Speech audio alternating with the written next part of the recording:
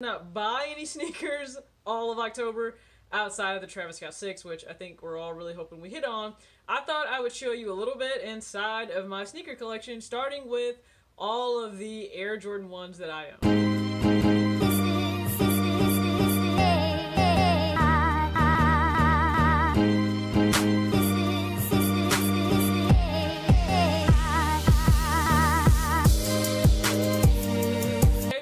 Another video, Talks with TJ, aka TJ Two Shoes Change, Two Shoes Crew. What is going on? So we are inside Two Shoes TJ's closet. I don't really know what you want to call it. I guess, yeah, we're inside my closet. So welcome, different day, different hoodie. I thought it very appropriate to rock a Air Jordan hoodie because, hey, we are going to dive into some Air Jordan 1s that I own. Actually, all of the Air Jordan 1s I own outside of like a single pair that I am selling. But thank you so much for tuning into this video. Hopefully, if you like what you see, you go ahead and hit subscribe. If you are already subscribed, you know I love to engage with you guys in the comment section. So let's have a great conversation. As always, you can hit the thumbs up if you like the video. If don't, listen, I understand. You can just go ahead and keep it pushing. This video, man, I think I neglected to realize how much work it might be because I'm also, well, the goal is to also show you like the 11s I own too, so we'll see how this all goes. We're just gonna start with the 1s and work our way through. I'm gonna try to make this video quick. I don't want it to be super long and drawn out, but I do thank you for watching. I don't feel like my collection is something crazy fire. I know you guys have been asking like, hey, can we get a collection video? I don't understand why, because you guys see what I buy and I don't think it would be that grand for you, but let's just go ahead and get started with the 1s that I own. This is not going to be in any particular order in terms of what I've bought recently, what I think is the most heat. We're not going to do that. We're just going to go ahead and look at the Jordan 1s I have. So this first pair here, people. Now, also, caveat, most of these are kept in actual containers, so shout out to the Container Store for blessing me and welcoming me to part of the drop front team. A lot of my sneakers are kept in the drop front containers that are, well, actually beneath the camera right now. You guys should definitely check those out if you are looking to retrofit and completely transform your sneaker collection. That way you don't have to worry about glitter on Jordan 1s or dust, UV light getting through. It just makes it so much easier to pick out your sneakers as well. So, again, thank you to the Container Store. This first one, it is actually a grade school only, so it's really only available in girl sizes, I believe.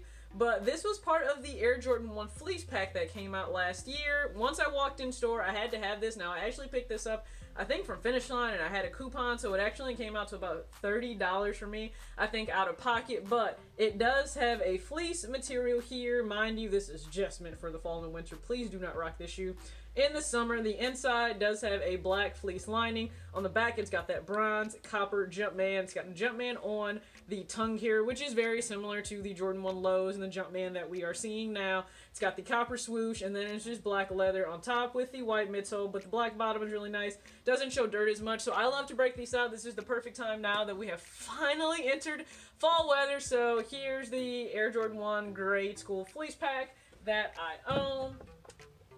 This beauty here, I don't think it really needs an introduction. I think you guys know what this is. So this is the Air Jordan 1 OG High 2013 Bread. Now, if you're familiar with the 2013, especially in a grade school size, you know that it's not the most comfortable sneaker at all, but we deal with it, right? We deal with it. I really do want the 2016 pair. People will ask, hey, what's a girl that you do want?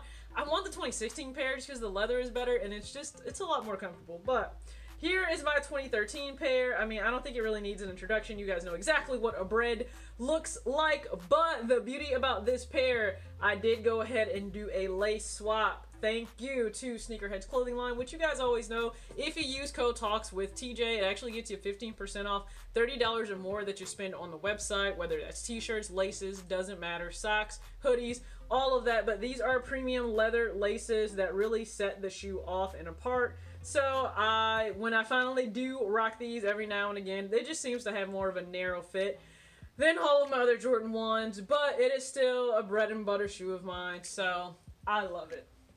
Sticking kind of with the bread theme here, this is a very slept on shoe. I don't understand why, but this is the Air Jordan 1 High Flyknit Bread that came out. They also did this for the Royal, and then I think for the Shadow as well. I don't understand why people don't like this. It is so comfortable. Marcus from Soulmates and I say this all the time. It's so comfortable. The inside, like the insole is leather itself. It's embossed with the Nike Air. It's got, you know, the actual serial numbers that are there on the side. The tongue was even nice with the 1985 kind of stitched on there. It's Flyknit all around. It's kind of got these like wax laces in them, and then it does have the swoosh that goes around in leather. So I'm a big fan of these. You can stand in these all day. They do not hurt your feet whatsoever. They're super lightweight, so that's a big plus. So big fan of the Air Jordan 1 High Flyknit Bread. To move on down, you guys know, or hopefully you saw the video I did, when I picked up the Air Jordan 1 Hyper Royal from StockX. This was one of the most slept on ones that ever released. I slept on it too. I'm sorry, guys, really, I'm sorry. I have seen the light. This bright light's in my face making me sweat. But I have seen the light, and this is one of the highest quality Jordans that I have ever seen produced, especially for grade school. So shout out to you, Jordan brand, for giving us a quality pair. I know. Put the white laces in, it'll look better. Leave me alone. I'm eventually going to do that. But as a Colts fan, you guys know that I'm happy. We're sure other people are happy as Kentucky fans that I have this shoe now to match Kentucky stuff. But again, awesome shoe. You guys can just see 6.5. All of my Jordan 1s, just as a reference, are 6.5 because 6.5 just fits my feet better when it comes to a 1. I think it's because of how narrow it is. But here's the Air Jordan 1 Hyper Royal. Moving along. So many of you men sold this shoe. I don't know why, because then you came back complaining that you didn't have the shoe. I don't know what to tell you, but here's the Air Jordan 1 High Bread Toe. I even had a hand drawing commissioned for this sneaker because I love it so much. Now, this really gave that credence to, hey, quality for a toe box. All right, now we kind of judge shoes now by either shattered backboard or bread toe quality, and you know what? I didn't even actually intend to get this pair. It was added to my cart at the last minute, but I'm glad I did because it's become one of my favorite and more worn Jordan 1s than anything else in my collection, which I know a lot of people are like, how can you wear a shoe that was selling or reselling for so much? I wear my shoes. I don't buy them to resell. If my shoes happen to, I'll take that back. There are some pairs I bought just to resell. They were clearly not even available in my size. If you do see me sell pairs, a lot of times they're marked super low because I'm just trying to clear out some space in my boxes down here. But here's the Air Jordan 1 Bread Toe. Again, I think the most fire release of 2018. Just kind of being honest there. Here's the Crimson. This is kind of a hard shoe to even secure in my own store, and I work there. But we only got very limited pairs. We only got 12 pairs in. So it's got more of this pebbled leather right here. It's not tumbled. It's pebbled. Can't talk. I swapped in the crimson tint laces with the green lace tips there. It's got the Nike Air on the tongue, and it's just got the crimson on the back and on the bottom. I know this is very hard to match with things, so I think it's one of those one-off shoes. If you actually throw on some camel pants or something, I think it'll make this pop. But here's the Air Jordan 1 High Crimson Tint. These beauties here. Oh, man. This is how I know, well, I could never really let Jordan or Nike go. Because they reserved this highly coveted pair for me. I didn't have to jump through all these hoops and ladders on release day for Friday when these came out. All your girl had to do was log into her account, see the early access, and actually hit submit for order. So I bought these. So as we know, this is the Air Jordan 1 Women's Satin Shattered Backboard. It is such an amazing shoe. We have the stitched, like this is literally threaded, stitched swoosh right here. Now understand, when they say satin, satin is usually actually, I learned this I think from Hess Kick, satin a lot of times has to do with the way the thread is actually woven. It doesn't have to do with the material itself, but it's still considered the satin. It's not a full satin shoe. It does have really nice leather on the side panels here, but the toe box is satin, and it does hold up to weather and wear pretty well. And then the back heel is satin, as well as the upper collar. This is leather, which is a really nice touch. The inside is satin for a very comfortable fit. And I know, why don't you throw the white laces in these too? Listen, people, give me chances, okay? I'm getting to it. I'm getting to it. We're gonna lace swap some of these, and I'll put some white laces in here. But this is the Air Jordan 1 Women's High Satin Shattered Backboard that I absolutely love. I think there's one pair here too. You know what? Sticking to that, this didn't make it up on the shelf, but here is one of the most recent Jordan 1s that I picked up, and this is the Air Jordan 1 Low Shattered Backboard. This is the grade school pair. I got this for such a steal. I was so excited. It was kind of a consolation sneaker, but you can see the Jumpman on the tongue.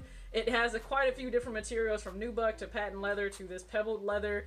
It's just an everyday awesome beat-up shoe. A lot of people are now picking up Air Jordan 1 Lows. I'm glad they're getting love. You see the 23 up there. This is a good everyday shoe. I don't want to beat those up. I can beat these up, all right? So, once again, the Air Jordan 1 Low Shattered Backboard. All right, before we get to these two pairs, let's just get to this. The Air Jordan 1 High Obsidian.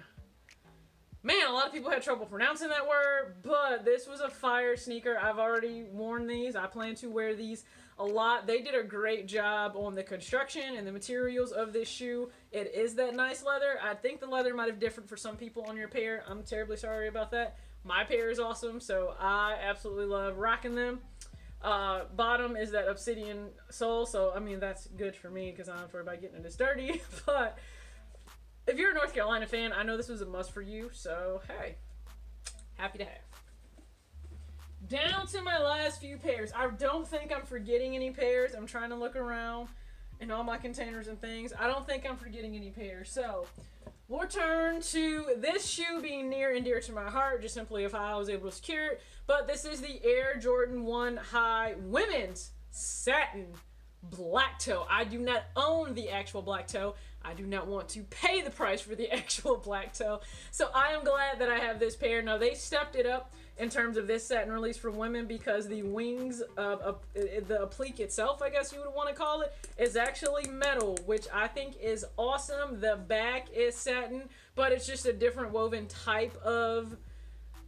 They wove it a little bit differently than they did that material. Let's just put it that way. The collar, the heel collar here, that is still leather. The inside is satin. The tongue is not satin. It's just a regular Jordan 1 tongue. And, I mean, this toe box wasn't bad. It wasn't anything insane. I think my toe boxes were actually totally different. This one is super plush, and this one is just, whatever. But holds a very special place in my heart, so happy to have the Air Jordan 1 High Women's Satin Black Toe. And we'll get to the final coup de grace in my Air Jordan 1 collection. The Air Jordan 1 Off-White UNC. I hit this on the shock drop, and, you know, it's just...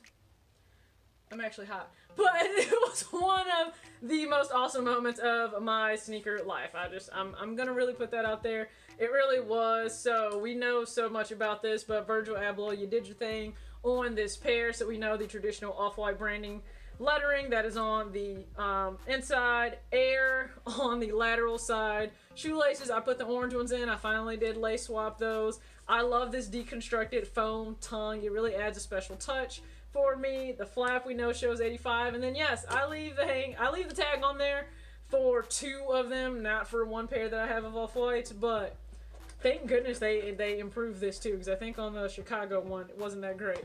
But finally, to round out my Air Jordan 1 collection, we have the Air Jordan 1 High Off-White UNC 1.